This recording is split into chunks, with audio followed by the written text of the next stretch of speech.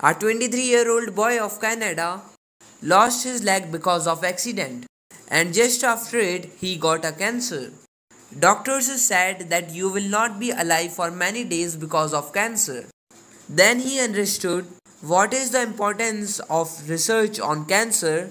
He thought that before dying he will cover full Canada on his one leg, that also by foot, and raise fund for cancer research. He started walking on 12 April 1990, and in almost 143 days he covered 5,353 kilometers. Only few meals were left, but before it he died. His name is Teddy, folks, and one like for him. Don't forget to subscribe.